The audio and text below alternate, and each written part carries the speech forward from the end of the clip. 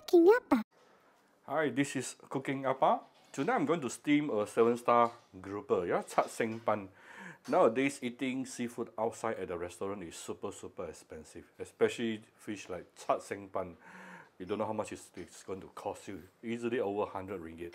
Now this one I bought online, this is 500 gram, I bought it for about 40 ringgit plus minus, I think 1 kg about 80.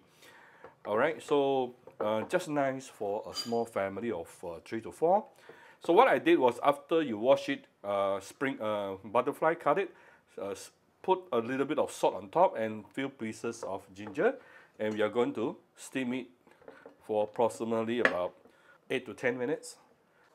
Then we will actually make a steamed fish sauce, and these are the garnishing. I have some garnish, I have some julienne ginger, fresh coriander and chili padi. Let's start making the steamed fish sauce. I'm going to put in 1 bowl of hot water, small bowl of hot water here. Right. Next thing, this is Cooking Appa chicken powder. Yeah, where you can get it from Shopee, Singapore and Malaysia. 100% natural ingredient. Yeah. So we are going to put in approximately 1 teaspoon of my Cooking Appa chicken powder. Heat it up. So immediately this becomes chicken stock. Next thing, we're going to put in some oyster sauce. About 1 teaspoon. Some light soy sauce. A bit of salt.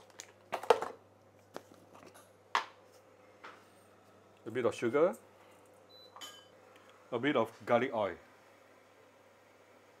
Or you can use sesame oil.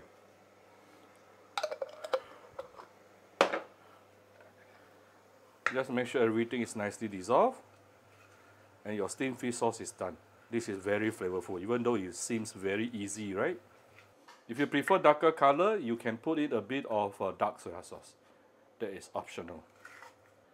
And we can give it a bit of white pepper if you like.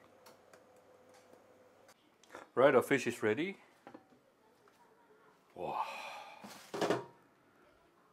See all this fishy water? Look at all this fishy water at the bottom. We don't want the source of fishiness. So we are going to move the fish over to a serving plate. So we have the fish onto a serving plate. Look at the fin, woo, flying up. Now, whenever you butterfly cut a fish, you have to be very careful and gentle with it. It can break very easily. Yeah. So next thing is I'm going to put a lot of ginger on top. You all know Appa is a ginger person, right? Next thing, the fresh coriander. Or you can use spring onion, also can. Fresh coriander problem is always it changes color very fast. And some red chili. This is chili padi, huh? On top. I try to de-seed the chili padi so that it's not too spicy. Our steamed fish sauce.